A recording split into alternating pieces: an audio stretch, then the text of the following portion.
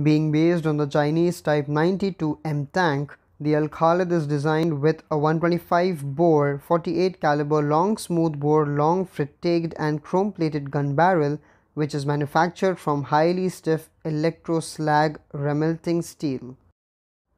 The gun provides very high internal chamber pressures for APF-SDS, heat FS and guided missiles. The gun can also fire the following types of conventional ammunition such as APF-SDS, heat FS and HEFS.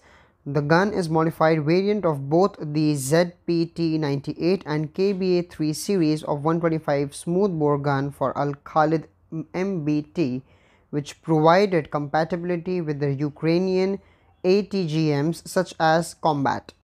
Now the automatic ammunition handling system for the main gun has a 24 round ready to fire magazine and can load and fire at a rate of 8 rounds per minute. The tank is also equipped with a 7.62 mm coaxial machine gun and a 12.7 mm remotely controlled externally mounted air defense machine gun that can be aimed and fired from within the tank, and 16 smoke grenade launchers. The gunner is provided with a dual magnification day sight and the commander with a panoramic sight for all-round independent surveillance. Both sights are dual axis image stabilized and have independent laser rangefinders. The tank has hunter-killer capability, giving the commander the ability to acquire new targets independently while the gunner is engaging another target. The automatic target tracking system is designed to work when the tank and target are both moving. The tank's FCS has been improved and is able to queue up multiple targets at once and has auto tracking for both the 125mm main gun as well as for the 12.7mm anti-air gun. While on the other hand, the Khalid is fairly lightweight compared to the Western tanks, weighing around 46 tons compared to the 60-ton M1 Abrams and Leopard 2.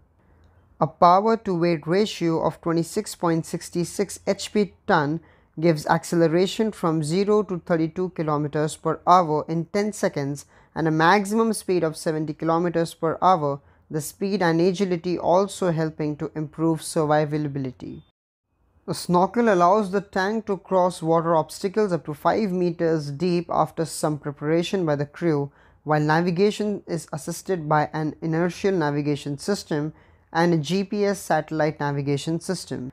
The Khalid has modular composite armor and explosive reactive armor, high hardened steel plates over rolled homogeneous layers. The composite armor includes classified elements and NERA inserts.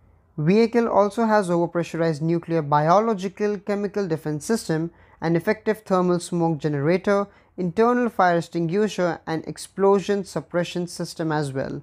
The infrared signature of the tank is reduced by infrared reflective paint, while the Khalid's armor is publicly stated to be around 660 mm versus heat and 550 mm versus APF-SDS without ERA on the turret, and the glasses is estimated to be around 450 to 470 mm without ERA.